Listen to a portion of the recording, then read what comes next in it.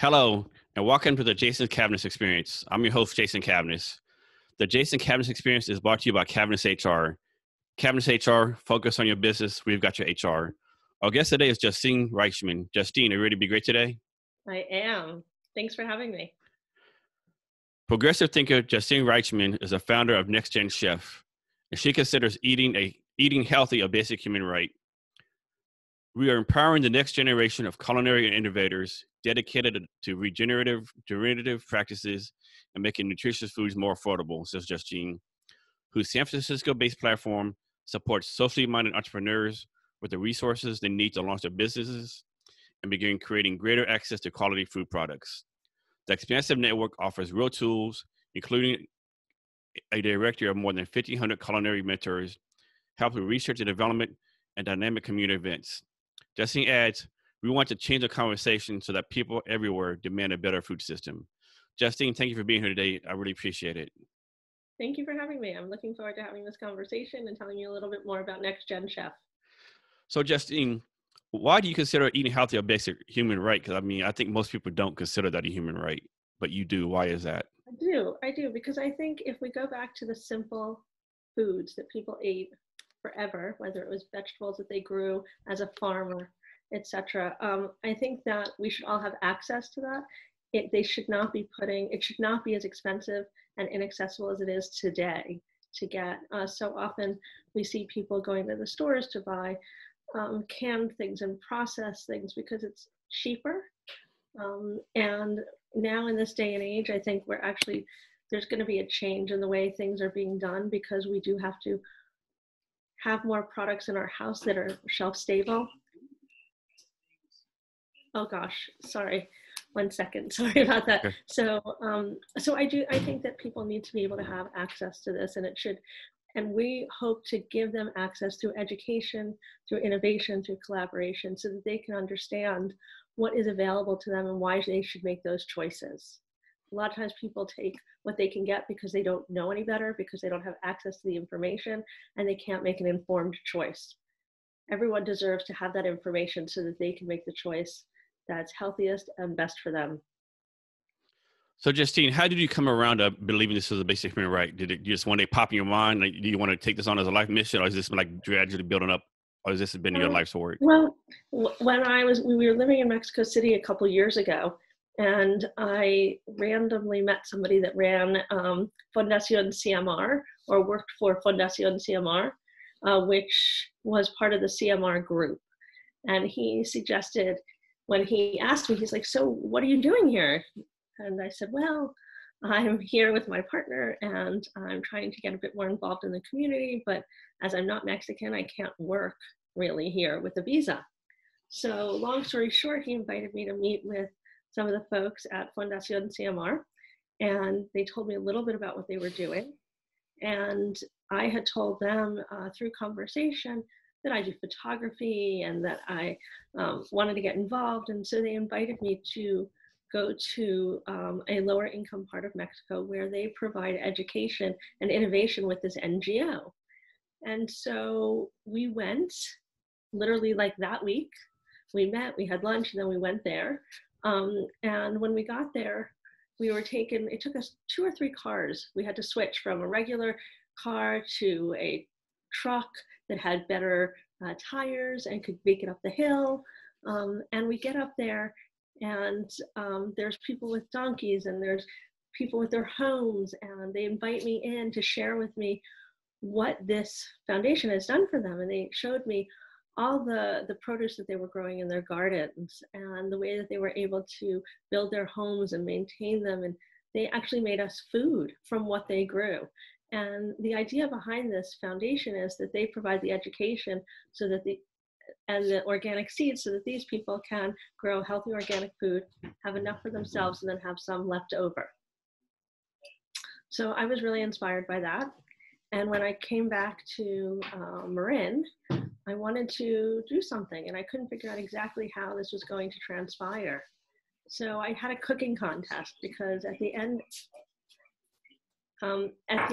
of the, sorry, we just got somebody in here. At the end of our stay there, what I had done was I had come up with an idea so that they could have additional revenue.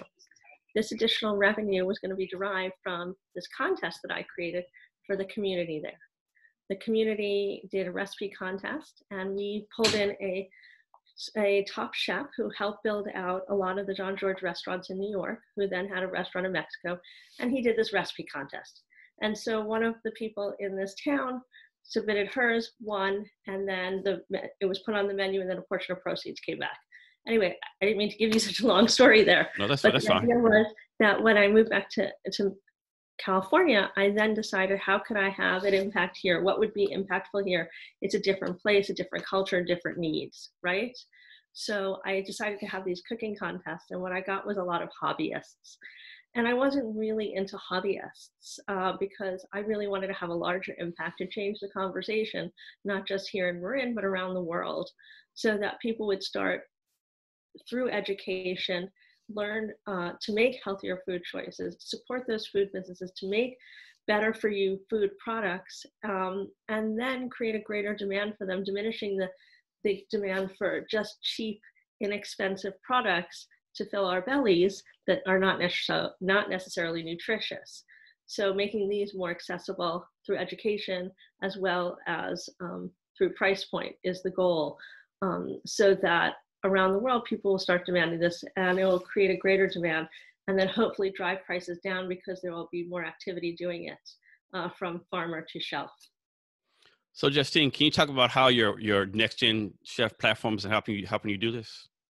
Yeah, sure. So the NextGenChef platform is a community that we built for food entrepreneurs that are looking to build better for you businesses. We connect these food entrepreneurs with mentors and resources and industry experts so that they can get where they want to go a little bit faster. Many times people building their businesses don't necessarily have the expertise, all the different layers, all the different expertise that you need to build a business. If you're a chef, maybe you are an amazing chef and you created your amazing product, but you don't understand how to market it, or you don't understand how to build the finances around it. So we fill in the gaps there with giving our food entrepreneurs access to those resources that they need as they're building those businesses. Yeah, I mean, part and parcel with that, is that, in addition to that, we have programming. And since COVID-19, we've switched our programming a little bit so that we have programming Monday through Friday. These programs we've now made accessible and open to everyone, because the more we can build the community, the better the community will be for everybody. And these talks bring in experts and sandbox ideas with the members and the entrepreneurs, so that they can continue to network, collaborate, and innovate, even from the comfort of their home while they're trying to work remotely in these uncertain times. So on a little bit about our programming, it looks a little like this. On Tuesdays, we have Lunch and Learns. They are at 2 p.m. Pacific Standard Time. And we're there for about an hour, and we do them on Zoom at the moment. And these Lunch and Learns are really an opportunity for us to bring in an expert to talk about something that is topical at this time. So maybe it's food safety and how it, and things that you need to consider and maybe change or understand as it relates to COVID-19, both as a food business and well as an end consumer. Because there's so many questions. I mean, you go to the store, right? And you want to know where everything is coming from. We all do. So that's something that's very topical, and people, whether they're building a business or whether they're buying product, want to understand a little bit more about food security, food safety. So that's just one example. On next Wednesday, we're going to have a NextGenChef talk that we're partnering with SF Design Week on, where we have Clement, who is one of the owners of Sugarfish, a restaurant that's in Los Angeles and New York, as well as Chloe Sorvino, who is one of the editors for Forbes, who covers food. And I'm not sure at the top of my head who the other person is that we have, I apologize. But the idea is to talk about the impact of design for these restaurants in this changing time. So what did it look like 4 weeks beforehand, before COVID-19? What does it look like now? And how do people design their future given the new set of circumstances we have? So that's just what our NextGenChef talks are about. They're a little bit longer in format. There's some additional breakout sessions. So we try to keep it intimate so that people can raise their own concerns. And it's not just a one-way conversation. It's not just the speakers speaking at the audience, but rather an opportunity for a group of people to be led in a conversation and inspired by some of these thoughts and ideas, and bringing into experts to share their point of view. On Thursdays, we do office hours where we rotate in mentors to offer mentor office hours to our members. And then on Fridays, we have nibbles, networkings, and Negronis, which is an opportunity for us to invite influencers and members and mentors and people of the industry to come and chat and hear what's new and what's going on. And we bring in different sponsors to do different activities to make it experiential and to give people an opportunity to check out new products. Justine, for your platform, does someone have to have a certain size restaurant or anything like that? Or what's the demographic going after? Well, we go after the people that have come to us so far are some people that have just an idea and they're trying to figure it out. They still have their full-time job. And then there's other people that are in stores in a variety of places and want to expand. Maybe they're in Sonoma and they want to expand to the Bay Area, more towards San Francisco and the East Bay. We have people that are global. We have people that are in Europe. And the idea is that we want to build a community that's the pinnacle resource for everyone in food, that wants to build better for you food businesses. Even if they're not there today, that it's on their radar, that they want to become a regenerative business, and that they're working towards creating greater access for healthy food. The best version of it. It doesn't mean salad. It just means the best version of the product that anyone is creating. Excuse me. Yeah, you're right. A lot of people think healthy food, they automatically think salad, right? So, Justine, you talked a little about your Lunch and Learn. How long have you been doing those? And of course, I'm sure they're over Zoom now, but where did they take place at before? So the NextGenChef talks, not that you asked me about that, you did. They've been going on for, I would say, since over a year now. The Lunch and Learns are just something we started with, and it was originally supposed to be a whole day activity called NextGenChef Activate. And we had partnered with TechSpace, which is a co-working space in San Francisco, and they were going to host us for the day, give us desks for our members. We were going to have office hours. We were going to have a Lunch and Learn there that they were sponsoring. This happened right as COVID-19 came into play.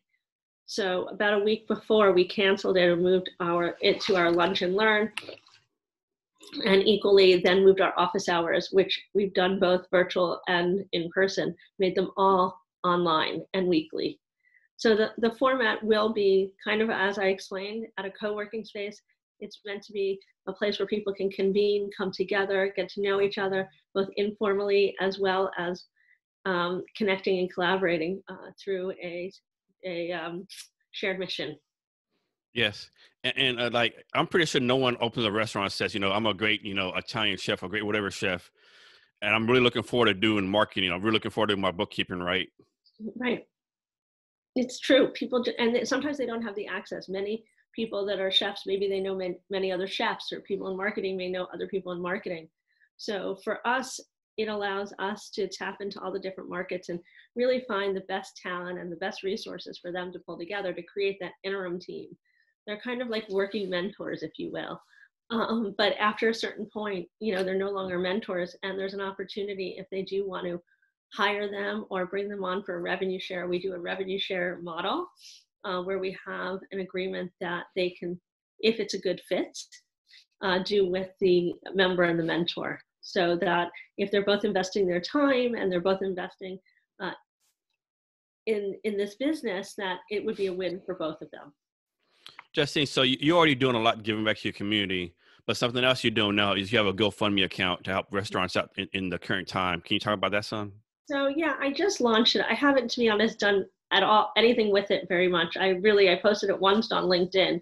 And what we were trying to do was, in order to do all these talks and everything, we really wanted to make them free to everybody. And what we're doing right now is we're giving away a couple free month membership, but the GoFundMe account, we want to open it up to everyone in restaurants and food so that they can pivot and they can change according to the times and have access to it. So in general, it costs us maybe, $50 a month to run something per person. What we want to do is, we're right now, we're inviting everyone to join for free. We'd like to at least be able to, offer this to another 500 people. And in order to do that, we're trying to raise some money to do that with a GoFundMe account so that they can have the access. We're seeing a lot of people right now pivoting from their restaurants to even selling their food as groceries to doing takeaway, and that's gonna change. And some businesses are gonna close, and we're gonna see a lot of these businesses having to reevaluate where they are. Maybe they're gonna make it, but maybe they have to redesign what it's gonna look like because people don't wanna sit on top of each other anymore, and then that's gonna affect their cash flow and what they bring in. So I really want to support them so that they can make it through this time to continue. And at the end of it, they still have their businesses and the community and have the access to the resources and mentors that they needed to be able to maintain. I mean, I'm the type of person always try to get something positive out of everything and think positive. And one thing, like who would have thought that, the restaurant industry would cause the economy, like, go down like it is, right? I mean, who would ever thought that, right? Like, oh, restaurants can close down. They're not really a main cog of the economy. That's no big deal, right? But it's a very big deal, right? I mean, yeah, it is. I mean, but a lot of industries are going to change. I was having a conversation with a friend of mine the other day who works in beauty, and they do a lot of stuff for the face, dermatological. And even just thinking about the samples, whether it's food or beauty, right? Who's going to do samples anymore? How are people now going to sample? And having to make more individualized and wrapped things is going to increase the cost. So how will that increase the overall business for those companies? And getting the word out there and getting people to taste it. So we're trying to address that by offering opportunities for sampling through our platform, through our events, to give people access, to make it more experiential, and to give these brands a platform to share their product and a little insight on it. So Justine, you're already doing a lot. You're an entrepreneur, you have your own business, you're doing a lot of great things in the community, but you're also very involved in the San Francisco entrepreneurial community through Founders Institute. First of all, I have no idea how you even the time to do something besides your business, So can you talk about your role at Founders Institute and all the great things they're doing for startups across the world? Sure. Founder Institute is a great resource for startups, and it was in the fall of 2018. I was a co-director of the East Bay initiative over there, and they focused on socially minded startups. So I loved it, and I still am a mentor there. And we did not continue to do the Founder Institute East Bay just because it was not the right place for it, or at this time. But hoping that we will then start up another one. I've been in touch with the other co-directors there, and we're just trying to find the right time and place and the right audience, because we don't want to step on the toes of San Francisco and the South Bay and the Peninsula and all the other places around here. But to tell you a little bit about the Founder Institute, it's an accelerator program for people that are startups, and it really gives them the roadmap to be able to start their business, from incorporating to creating an MVP. It gives them access to a variety of resources that help them in every aspect. They're walked through it basically on a week-to-week basis. Some of these people, I should say, don't even have an idea, so they're just entrepreneurs. So it's not specifically about one industry or another, it's that it's tech-enabled. And for the East Bay, it was socially minded, but it's really to support entrepreneurs. They have a special DNA test that they give everyone, whether you're a mentor, director, or entrepreneur going through the program, that you have to take. And this sort of tells you whether or not you have the DNA to be an entrepreneur from their standpoint. This is how they make part of their evaluation. And the program in itself is really robust. It's got a lot of great resources to it. And it continues even after you go through it. They have another program called the Lab that helps with funding. And they have a very large pool of former graduates, as well as other directors that are there to help you as you're building out your business. So Justine, like San Francisco, just Silicon Valley, the whole Bay Area, like entrepreneurship, innovative, all these great companies are built there, great VCs. Other cities have tried to copy that, right? how come no other place can copy San Francisco? What is it about the Silicon Valley that's just so great that, stuff that happens there? Well, it's interesting because I come from New York and I had a startup in New York as well. And I would say I'm a little bit newer to the Silicon Valley startup environment. And I've been in it about a year and a half now ish. And it has that same energy and vibe as I found in New York, which I thought I'd never find again. Even though I hear about it all the time, Silicon Valley, it is different. And I think that the people here are a little bit different than they are in New York, culturally as well. And I think that has become the melting pot for all of these places. They've come out of here, they're here, they know each other, they are great resources for each other, they're within arm's reach of each other, and there's a whole system built in to support them. I don't know that every other city has that. I think they might just be a little bit behind, but I do think that cities are starting to build their own Silicon Valleys, if you will, especially with the cost of rent and living in the Bay Area. We're seeing a lot of people move elsewhere, and a lot of the companies are asking them to move because the salaries can be a little bit less, or people are just deciding to move because they can have a better lifestyle, but equally still be part of Silicon Valley, especially Yes. now working remotely. Yes. So Justine, you talk about this a little bit. Can you expand on your own entrepreneurial journey? Like, why be an entrepreneur versus making hundreds of thousands of dollars doing something else? Why be an entrepreneur? Well, I think, I really believe that we're shaped like from the time we can walk and talk and from the time we come out of our mother's belly, right? And so from the minute I could understand what was going on in my life, my mother was sitting at the dining room table with her own business. My grandfather had his own business. My father did, his own business. I think that that's all I ever knew. Not that, of course, you could be an attorney, you could be a doctor, but I was inspired by it because really they made their own path. They could dictate the impact they wanted to have, and that was aspirational and inspirational for me. Yeah, I might be making this up, but I'm pretty sure I read a stat somewhere that says like 80% of entrepreneurs, like when they're a kid, they either sold a newspaper or had a lemonade stand, or like you just don't wake up one day being an entrepreneur. Like it's been in your blood since you were a little kid, right? Yes, I think so. Yeah, I had a lemonade stand. I think my mother told me it cost her more than I actually made for me to have Yes, the stand. yes. So what's your goal for Next Gen Chef? My goal What's for your vision? NextGenChef is to, now that we are moving so much online, is to get this situated in the short term to then scale it and be able to replicate it in different cities and countries around the world, because a lot of the talks that we're having are relevant in different cities. And the conversations are inspirational as well as really informative for a lot of our members. And I think that by expanding to different cities, we bring in other experiences and can maybe grow together and share some of the insights we have on a global level to make better for you food. So I'd like to see us having lunch and learns in three different time zones, maybe 4 different cities. And I'd like us to have the Next Gen Chefs in 3 different time zones as well. And one thing we didn't talk about and that we haven't done at this moment, excuse me, are our feasts, which are regenerative and local, regenerative and plant-based, and regenerative and infused.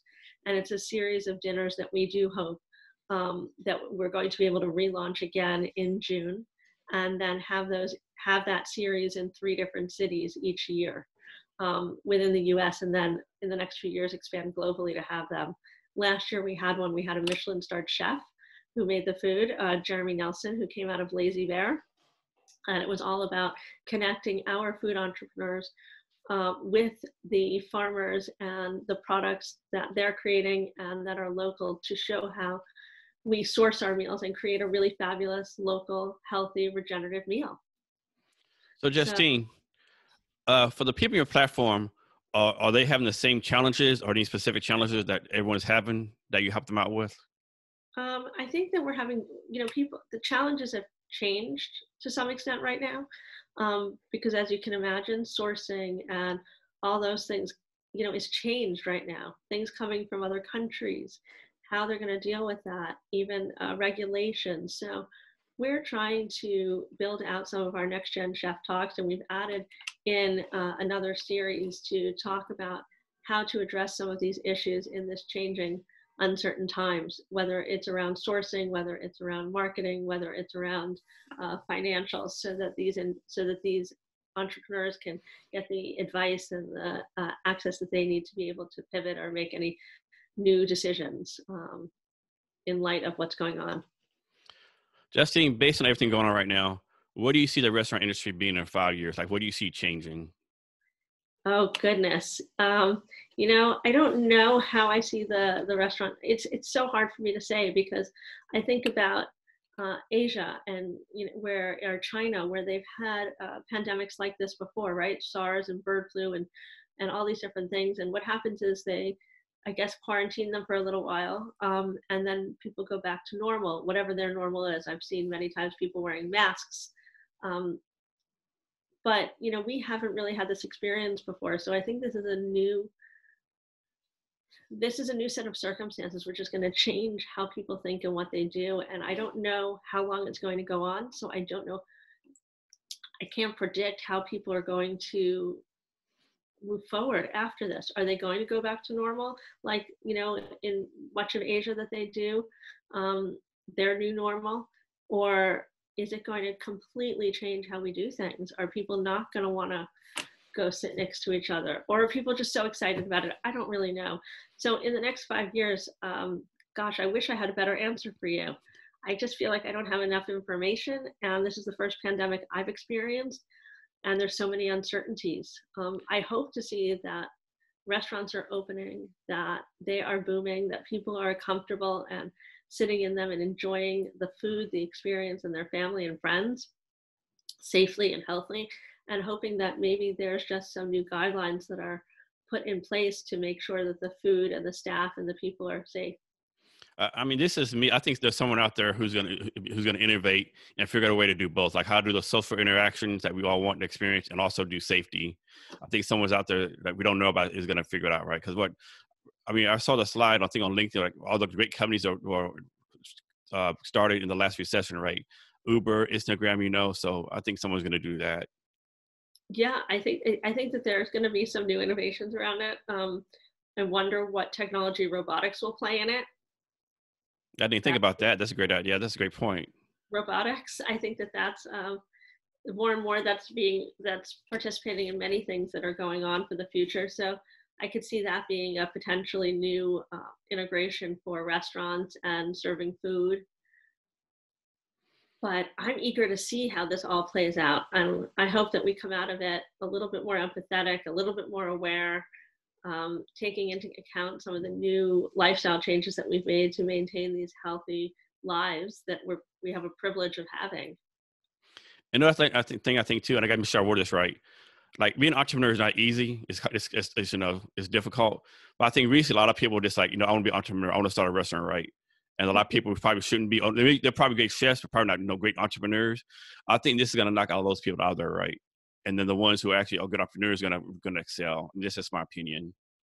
Yeah, I mean, I think that I also, that we've got a pretty high unemployment rate right now, right? I think it's pretty high, higher than it's been in a while. So I don't know, how people get pretty innovative and creative in times of, in crisis. So I don't know how it's going to drive people and what they're going to do, but I do know that people are resilient. Being from New York, I was there during 9/11. I was there during Hurricane Sandy, or I forget the other one. And people come together, they support each other, they're innovative, and they want to make the best out of it. So, being the glass half full person that I am, I'm hoping that this will ring true here. I think we're already seeing the amazing generosity of our friends and family around the world, and how they've come together to support each other, the first responders, their community, etc. I mean, there's a whole other question about these small businesses and these small restaurants, and are we doing them a service by ordering from them because they're a small business and we want to keep them alive, or are we indulging them and they're staying in the front lines and making them sick? But equally, I don't know that they have a choice. That's a very good point. I didn't think about that. That's a very good point. Exactly. Justine, so which aspect of HR is taking up the most of your time for your business? So the greatest challenge with HR for us is just is literally all the paperwork and the onboarding, um, and making sure that everyone has consistent messaging and that they understand all the tools that we have. The structure that we set up as a startup can be scrappy, and I think one of our challenges is just making sure that we have everything set in place, from making sure that our 1099s go out to getting all that paperwork, all the stuff you don't like to do.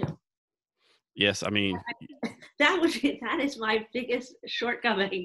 It is not my superpower, although I am really trying to integrate it and make sure that I do it from the beginning, because it's really hard to go backwards and then do it. exactly. Justine, I understand you have something for our listeners today. I do. We are offering everyone that is interested in creating healthier food systems, learning more about them, building a business, or just an end consumer and wants to know why they should make the healthier food choice, to join NextGenChef. We're offering a 3-month free trial. You can email me directly at Justine@nextgenchef.com. That's Justine at nextgenchef.com.